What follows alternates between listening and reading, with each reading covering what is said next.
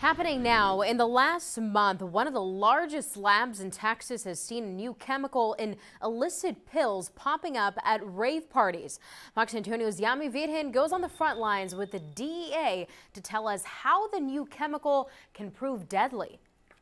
This is the vault of the Houston Forensic Lab, one of the largest in the country, and one that receives its share of fake pills laced with fentanyl, many times intended for sale to young people at rave parties. It can be in the form of X, aka ecstasy, or fake prescription pills cut down with fentanyl. Young adults will go to those, and they're going there to have a good time, right? Kind of like that disassociation that we talk about. You want to feel good.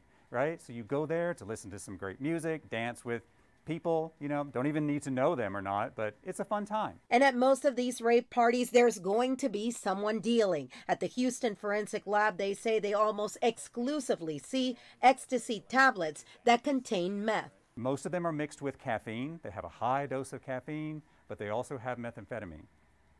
And that's one of the things that a lot of the people who take these tablets would be shocked to hear. They're like, no, I take X. No, actually you take meth.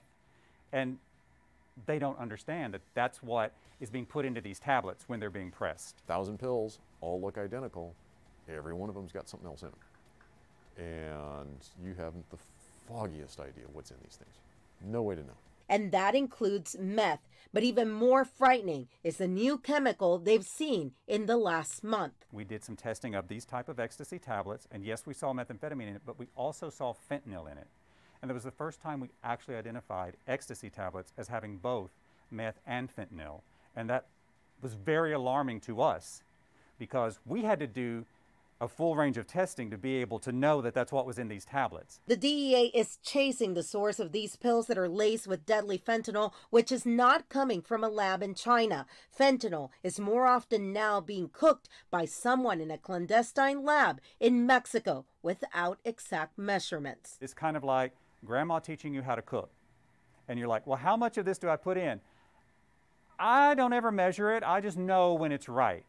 That's the way that people are making the drugs that they're selling on the streets. They're just like, well, this is what I've got, so I'm going to put it in this tablet, and I'm going to press it, and then I'm going to sell it. If my tablet doesn't come from Walgreens or CVS, I'm not taking it. They tell us at the Houston Forensic Lab that every time a new report comes across their desk for review that says fentanyl, a chill runs up their back, wondering if someone overdosed on this one, or will they on the next batch.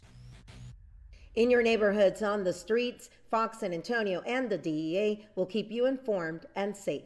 Yami Virgen, Fox News at 9.